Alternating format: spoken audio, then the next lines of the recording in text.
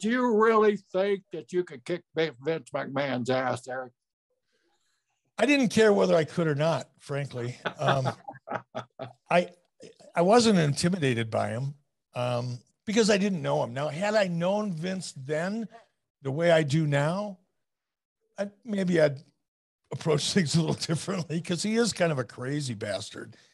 But at the time, to me, he was just a big, jacked up, muscled up bench, gym guy. And not to sound like the tough guy, because that shit's way behind me. But I bounced in a bar in Chicago, downtown. I've fought guys bigger and stronger than me a lot in my life. You also bounced in a bar in Tulsa, Oklahoma, by the way. No, I got bounced in a bar. Bounced off the floor. No, I was the bouncee, not the bouncer. There's a difference. But no, I wasn't afraid of Vince at all. I wasn't intimidated by him. And mostly because my thinking was, look, if he shows up, whether he kicks my ass or it goes the other way, I don't really care because it's a win-win. Huge. It's going to be huge.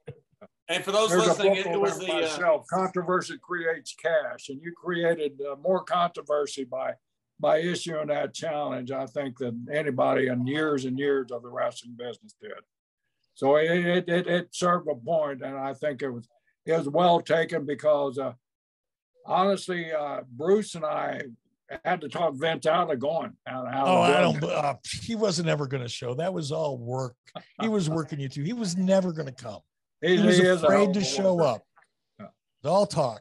He's afraid he's going to get his ass kicked, Eric. He read all those press clippings. So wait a minute, Jerry. We're talking about the 1998 Slamboree. I think isn't that right, Eric? It was the pay-per-view that you invited Vince to come and fight you in the ring, and you had him counted out, so you actually won the match. Well, I had no choice. He didn't show up. So Jerry, you had a dressing room for him and everything there too. I had a dressing room for him. I didn't know it.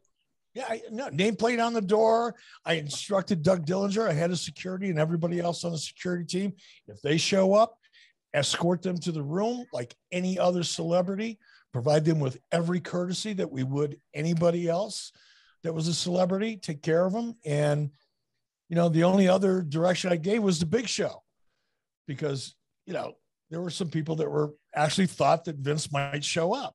And Big Show came up to me and he goes, hey, boss, what happens if he shows up? I said, if he shows up. We'll figure it out. He goes, what happens if, doesn't go your way? I said, he was like, you want to give me the Iggy and have me come in? I said, Paul, no. Now, unless it looks like there's imminent death involved and I'm on the receiving end of it, use your judgment. But other than that, no, just let it go.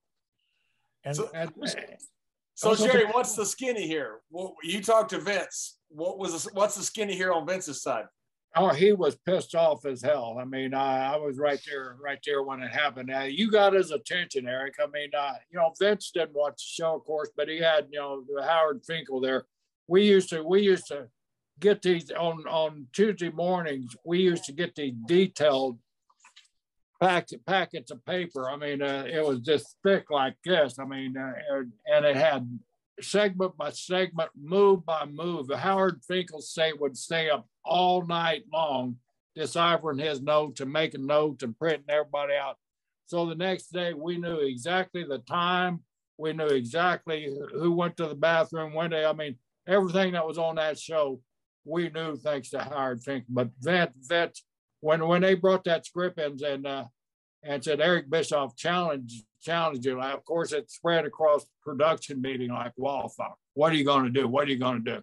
You guys are going to go down there, and Vince was hot. I mean, he was hot about it. It was embarrassing to him. He felt it was embarrassing to him, and but there was no way, like you said, he was going to go down there because everybody, what good's it going to do? You go down there and you say you do kick his ass, you get lucky and you kick Eric's ass.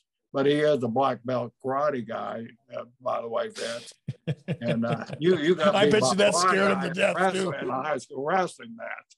That was Vince's claim to fame, getting beat by a blind guy in a high school wrestling match, by the way. Ooh, I didn't know. I wish I would have known that when I was cutting those promos on Vince. So Jerry, he tells a great story about that. We'll have him on one time, John, have him tell that story about getting beat by a guy in high school. But there was no way. And plus, we wasn't going to let him go.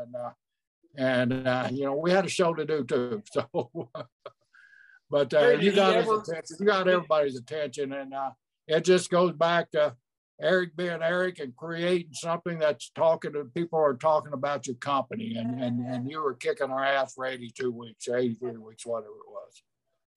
Jerry, did Vince ever say that he was going to go? No. I mean, he wanted to go, and he always hinted like he wanted to go and was going to go, but there was nobody who was going to let him go. You know, nobody going to let him get near that place. It was I'm just curious, Gerald. How could anybody have stopped him if Vince truly wanted to go? Who would that be? You couldn't have, but we could have put up a hell of a roadblock for him. You know, made it difficult for him to get there, and we would have. You being WCW, you guys were kicking our ass anyway.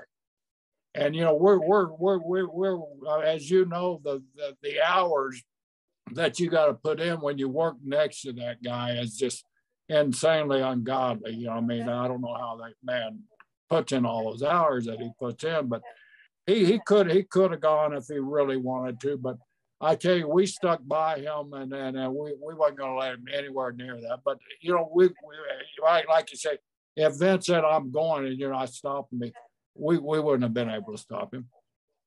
And wasn't Stephanie graduating from college that same weekend as well? I believe it was that in that time frame. I thought it was Shane, but looking back, it's probably Stephanie. But and that was in Boston. But that Worcester isn't too far from Boston. I'm just trying to be kind. Thought he could make it. I was just trying to be kind and give him an excuse. That's all right. And you really made it convenient for him. You made it 60 miles away from where he was going to be. I mean, come on. They declined the challenge. What a dick I was. Oh, well.